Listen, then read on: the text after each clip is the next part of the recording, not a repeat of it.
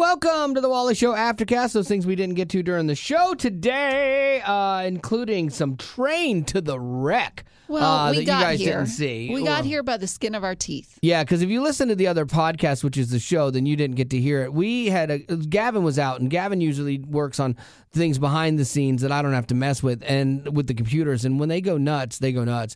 And so we had gone through the first hour or 2 hours of the show. Everything's fine. And then everything went crazy and broke, and we were off the air, and bosses are in here, and everyone's calling everybody trying to figure out what's going on. Do you think that Gavin secretly does this? Yes. On his way, he went to Louisiana. Yeah. I think he's already there. But let's say like he has a button on his computer and he just pushes it. And he does this so that we realize how much we need him. We miss him. Yeah, exactly. Because I needed him.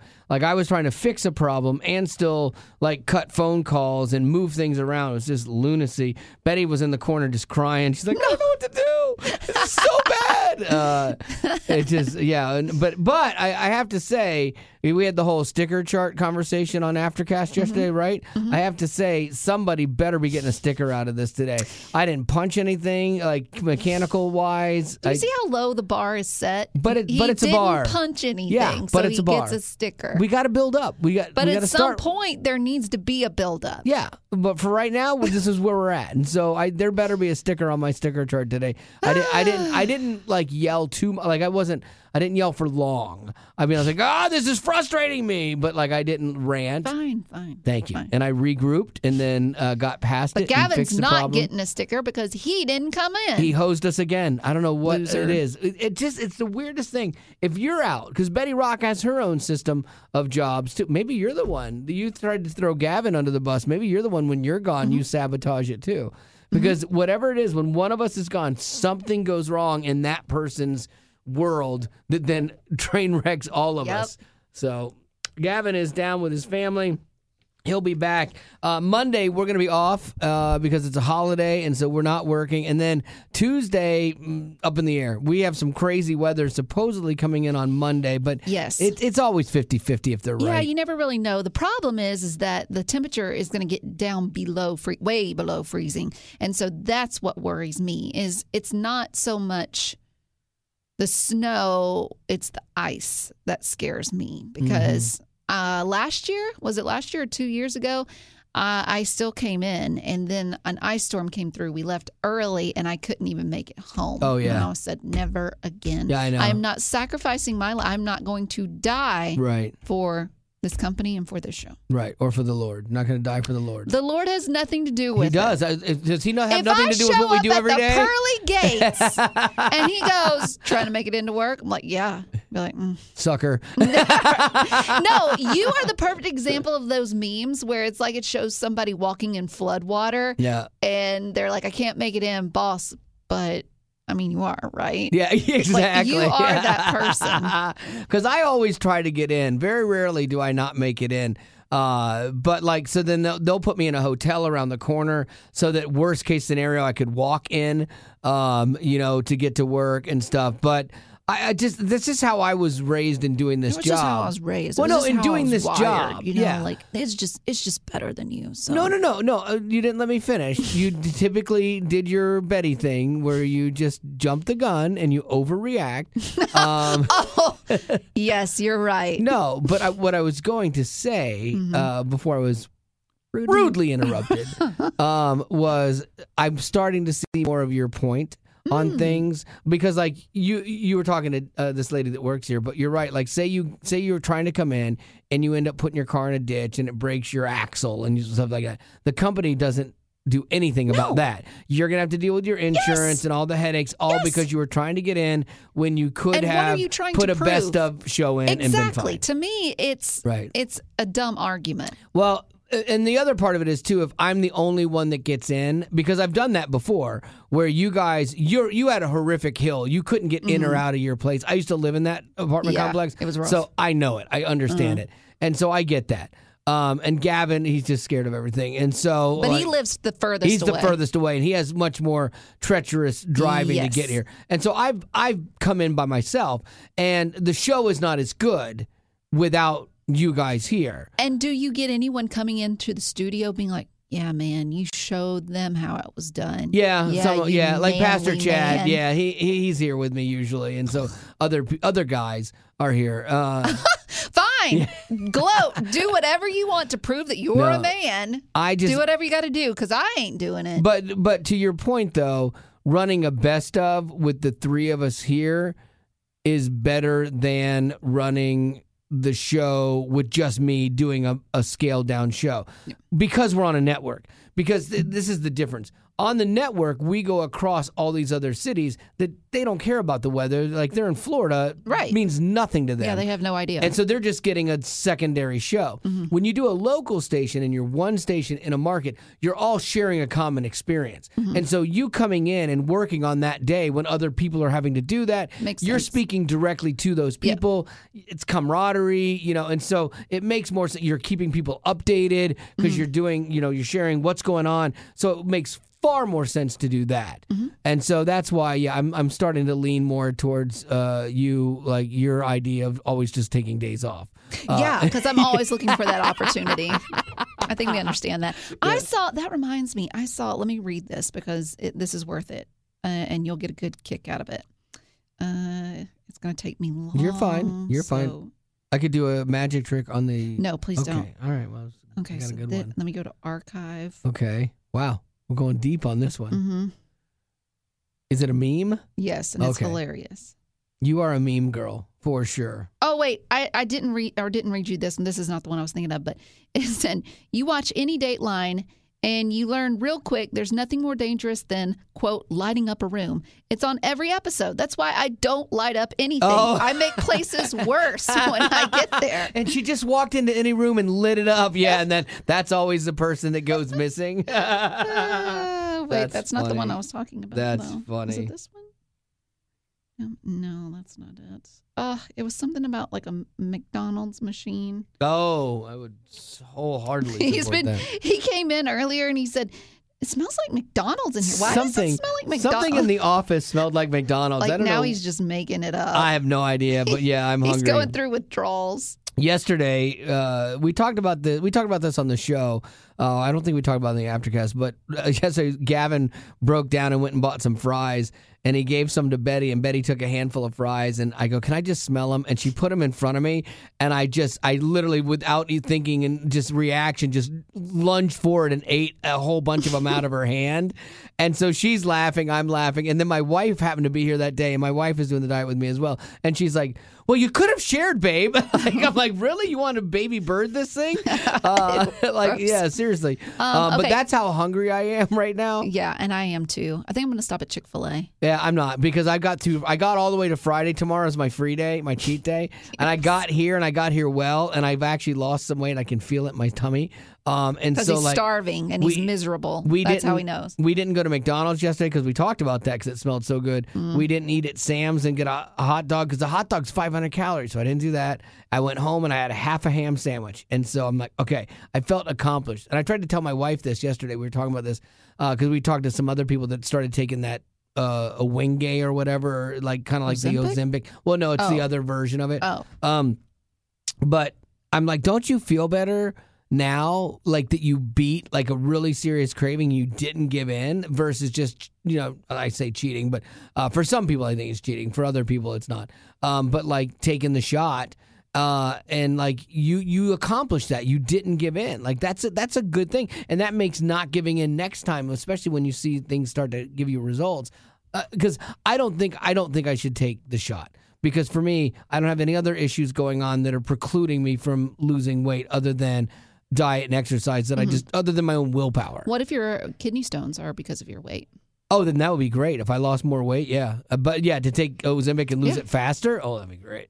Look, I'm not saying I don't care who takes it. I have no judgment on this, zero judgment. You want to take it, great, knock yourself out. I'll be a little jealous, I'm not going to lie.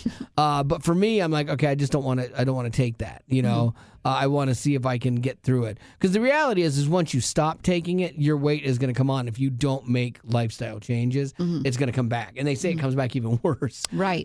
So that's a risk there, I'll tell you that. The drug companies know that. That's why they designed it that way. It's like chapstick. It makes your lips more chapped, they say. Like it takes out the oils in your lip. Really? So you need it more. I never knew that. That's what I've heard, but I don't know if there's any truth to it. Let me read this meme. Yes. The meme says, "My goal is to be more like a McFlurry machine, accepted for being dysfunctional and celebrated when doing the bare minimum." Yes, exactly. That is my goal. Well, I have to tell you, you are hitting your goal. Yay! Yeah, you are crushing it. This was a weird story, and it just proves the power of the pen. There was a couple who published a newsletter about eBay, and I guess there were unflattering stories that they had in there, and it caused some eBay employees to lose their ever-loving minds and get hyper-focused on these things. I don't know what they wrote. I don't know if it was defamatory or what, but these people at eBay went nuts to the tune of it cost them $3 million in a criminal penalty for a campaign of harassment and intimidation undertaken by company executives against this couple. So you have a group of executives that are so mad about this couple that is doing this newsletter about eBay that they resorted to home deliveries of bloody pig masks, live insects like roaches, a funeral wreath. Like, I have to believe, I could see these guys, like the executives, in either a boardroom or a locker room going, how funny would it be? We'll get them good, and them going, yeah, and high-fiving each other, yeah, bro. Wow. And, like, they literally did this to these people versus just ignoring it. Like, when you give it credibility and credence, it grows. Why would you put yourself in a situation where you could be fined Yes. for something, for a company that could care less about you? Because they all lost their minds, and then they probably Like all you. got, yes, and then trust me, I understand. like that's why I'm saying, like, I get like how something can balloon on you, and pretty soon you lose sight of what you're even doing, and you're just trying to like one up things. They literally traveled to Massachusetts where this couple lives to surveil them, and they installed GPS trackers on their car. Dang. Like, that is next level crazy. Yeah, that is crazy. So they were terminated. eBay's like, hey, we're sorry. We didn't want to do this. But some of them have done jail time for this, and they should, honestly. Today's settlement holds eBay criminally and financially responsible for emotionally and psychologically and physically terrorizing the publishers of this thing, and we have no... that was not our intention, blah, blah, blah. Just a standard, we feel bad, we did everything to make it right, we're sorry kind of thing. But man, that's crazy that they got $3 million for that out of eBay. Yeah, that's dumb. Yeah. What do you got, Lady Rock? So I found out about this couple that I say couple, they're boyfriend and girlfriend. They're 31 and 27. And the girl, the 27-year-old, she has alopecia, which means she doesn't have any hair. Oh, wow. They say Jada Pinkett Smith has that, too. Remember, because Chris Rock made the joke about G.I. Jane, and then he got slapped by Will Smith. Keep my wife's name out your mouth. So she has alopecia, and her boyfriend volunteered it. He's the one that thought of the idea. He was like, you know what? What if I grew out my hair for you and we made a wig out of it? I love it. What a great idea. What a great idea. He asked her, how long would you want your hair? And she was like, I love long hair, so the longer the better. He grew it out for 4 years, and it got to over 2 feet long. Good for him. Yeah, and he started growing his hair out only 6 months into them dating. Oh, he's like, okay, this He's is really how into it. I'm into you, and I want to make sure you never leave me, because every time you put this wig on, you will think of me for the rest of your You're life. wearing my hair. Yeah, that's really smart. So he started growing his hair out. She was just, she thought that was just the sweetest thing. He looks at online tutorials to figure out how he can best keep his hair from Healthy. being damaged. Yeah. Yes. He would wear a silk bonnet to bed to prevent breakage. Okay, this is a little much. Going above and beyond. Yeah. So anyways, after 4 years, they decide, okay, it's gotten long enough. And so they cut it. And they made a wig out of it. There's a picture of her with it on. And she said, quote, I felt loved and so much love for him. Sure. It makes me feel very comforted and safe to know I have someone in my life who is willing to go this extra mile and go above and beyond. Now, he says, quote, There's no way she can break up with me now. Yep, there it is. See, very different approaches to that situation. You showed me, Betty Rock showed me the picture of this lovely couple, and we both had the same reaction. She based solely on the pictures, 100%. which is very shallow. Based on her picture, I would give her, out of 10, I would say she's an 8. Yeah, I think that's fair. Take the nose ring out and maybe lose a couple tattoos, maybe even an 8.5. Yeah, she's very pretty. He looks like he runs a VHS video store rental service in the back of his van. Yes, or a comic book store. Yes. I would give him... Yeah, what did you put him at? Honestly. It's sub 5, isn't it? Oh, for sure. Yeah. A 2. Oh, a 2. I thought you might even be nice and go 3. That is me being kind. Wow. Bless him. Yeah, I mean, yeah. So the fact that he did this for her is great. Yeah. But he definitely has outkicked his coverage. And so you definitely, at that point, you're like, absolutely, I will grow hair for you. You had long hair back in your younger days, and let's say you had chopped it off and your girlfriend, you were going to give it to her to wear as a wig. Yeah. Would you expect her never to break up with you again? Absolutely. And if she did break up with you, what would she have to do to make it up to you? Oh, no, there's no breaking up. Like this is if I can't have you, no one will. That's what psychos say. This isn't an on Dateline. Don't light up a room, folks. Yeah, exactly. No, there would be an expectation of, but see, you can't give gifts with strings attached. But that gift definitely has strings attached, man. Oh, for sure. Oh, for sure. Yeah. Do you got any birthdays for us?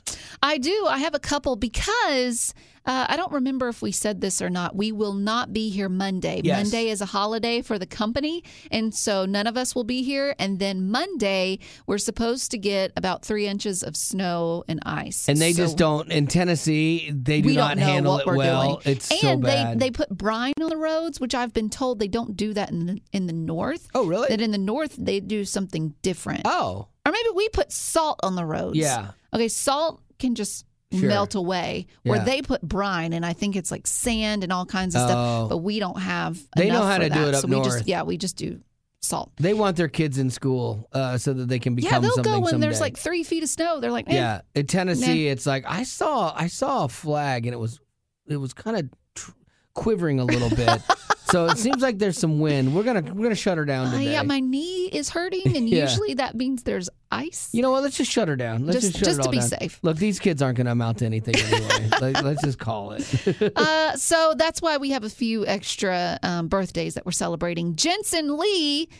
Jensen wants to give a shout out to the family. Said, I want to give a shout out for my amazing family. I've been through a rough few years, and they're always there to help support me and love me. The Lee family is awesome. Oh, that's cool. I have an email sitting on my desktop from Jensen that I haven't read yet. Oh, well, there you go. So I got to get to that today. Happy, cool family, Jensen.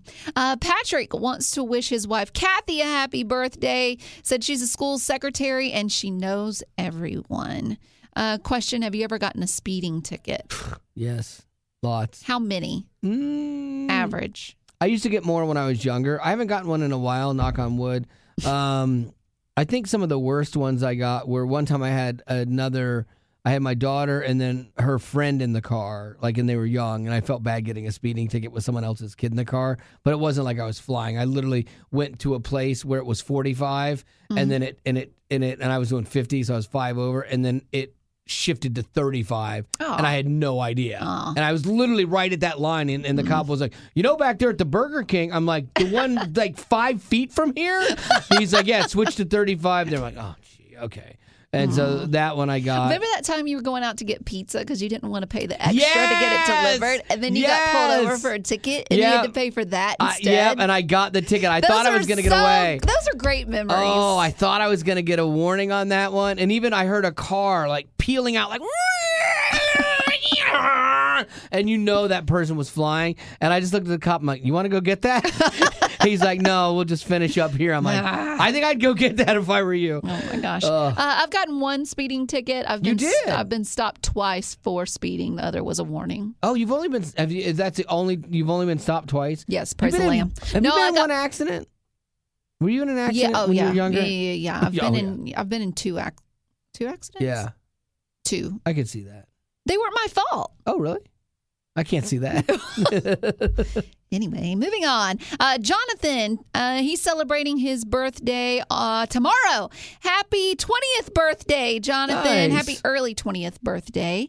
And then Rain wants to wish Dad Alan a happy early birthday, celebrating on the 15th. Said he's a hard-working 4th degree black belt in Taekwondo. Nice. And he can fix anything. I'd like to request the birthday song.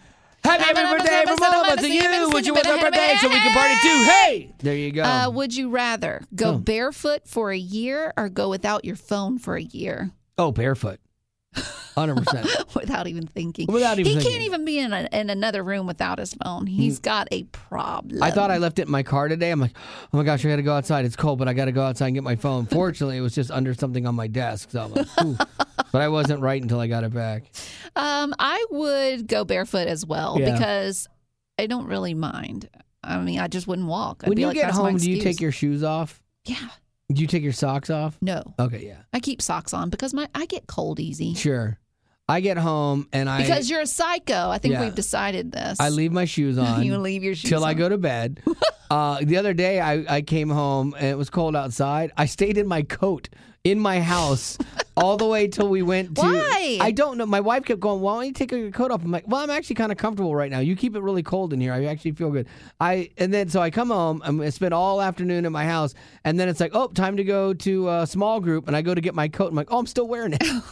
What do y'all set the thermostat to? Like 71, like something like that. It's set to. Oh, wow. Mine's set at 67. Yeah. Like, and it's still, my house is cold for some reason. Huh. My house stays really cold, and I don't know why. Interesting. So, Maybe it's your cold heart. Oh, that's 100% it. Yeah, for sure. I don't. Let me ask you a question. When you wake up in the morning Yeah. and you go to the bathroom, get ready or whatever, are your shoes sitting there right by the bed for you to put on so you can go to the bathroom? No, my shoes sit by the tub because I sit on the tub, the edge of the tub, to get ready. But is that the first thing you do?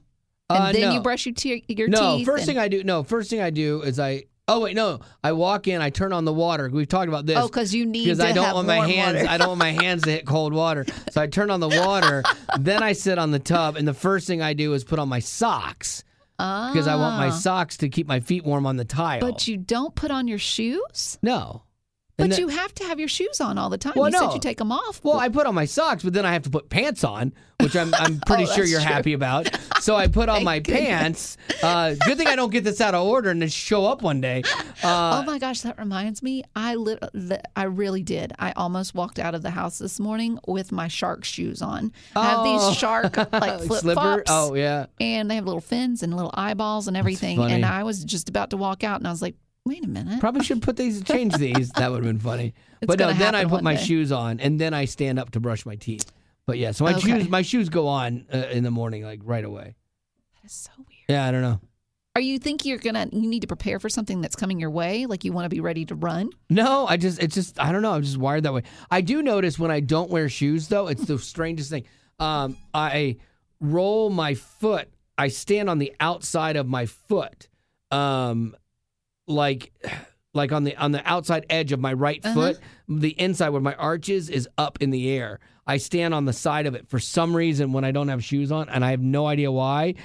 I guess I've done it my whole life, and so when I put my shoes on, it puts my foot back flat on the ground because it starts to bother my knee. So, and I have no idea why I do it. Psycho. Or that's just the way my legs work, I guess. I don't know. Or you're a psycho. There is that. All right, with that... Weekend plans. Everyone's got them weekend plans. All right, Gavin is coming back. He's trying to race home and beat the weather on Sunday because, again, it's supposed to be bad here Monday. Lady Rock, weekend plans. Tonight I am going to a friend's house, making dinner, going to hang out. It'll be fun. I'm so glad you're getting to do this because yesterday she had to the plumber came and she was supposed to go last night to her friends and they moved it because the plumber had to plumb something he could not even believe he was having to plumb in her house. No, you didn't let me finish.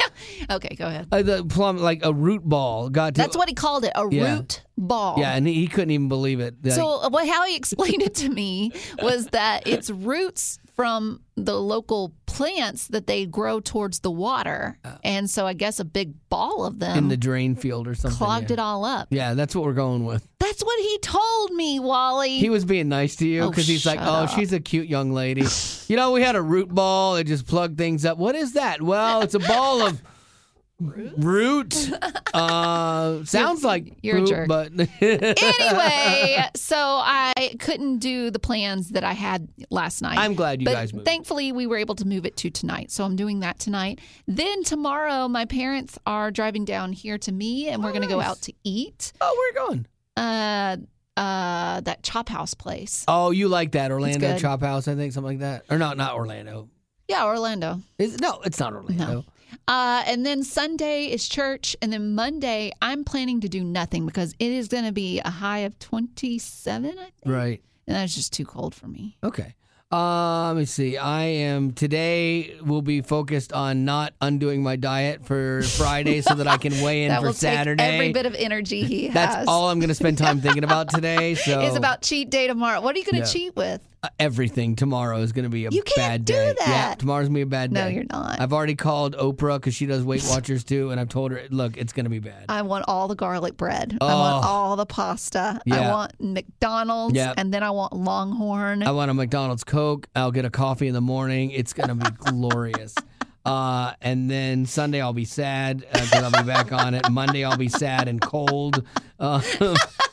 Yeah, so no, it's like that's the thing. Like Fridays, because we get off earlier, and then I have all day, and then like my wife and I like to do things Friday night, like we would go out or something like that to dinner or whatever, and so that's harder. And so we're gonna cook something tonight and probably do a Lego thing that we like or play canasta or something. I don't know. So we're just hanging out inside.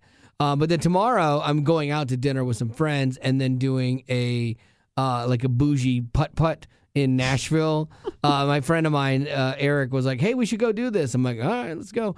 And so what's funny about this, though, is Eric is like, hey, do you guys want to go? And I'm like, yeah, that sounds fun. I'm like, what? Let the girls figure it out. So I just threw it off to Marty and Eric's wife, Rachel. Mm-hmm. Well, she calls Marty. I was sitting at the house, and she's like, for some reason, Eric gave me this to do. He's the planner. I don't know why. I'm like, I'm sorry, that's me. Because Marty's the planner. Family, right. Yeah, and I'm like, and Marty's like, well, why didn't Eric just call me? And she's like, oh, no, he didn't want to do that. And I'm like, he can do that. It's totally fine. Like, that's how Greg and Marty plan our vacations, is Molly and I just show up like, this is great.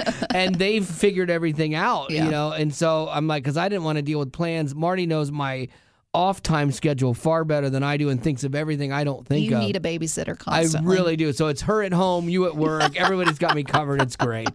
All right. Well, that's going to do it for our Aftercast for today. And again, no Monday Aftercast and maybe Tuesday. We just don't know. Tuesday, it's a game time decision. Play it by ear. Could be Wally by himself. It could be. Yeah, I'll be here. And, don't worry. And please, if it is, be sure to call into the show and tell him how manly and how impressed you are that he put his life on the line. That you appreciate it. For this show. Yeah, I mean, I could wreck my car and I would still come in here. I would get here. Well, think about this. Remember Darren Mulligan from We Are Messengers? Yeah. The last ice storm we had? Yeah. Flipped his truck. Flipped it on the side of the road. I saw this truck. I'm like, oh, man, that is bad. He walks away from it. Someone stops him. They drive him to the airport, not the hospital, and he goes and plays the weekend of shows. Then comes that back. Makes sense. Why does that make sense? Because you can't put in a best of concert. Like, he's already got the money. There's a plane that's waiting on him. Like, all that makes complete sense. I guess. But this situation, you can just plug in a best of show. What's the? I know. But it hurts hurts my pride. Your pride. Yeah, that's it. It's all pride. All right. Well, that's going to do it for your Aftercast. Thanks for being a potty.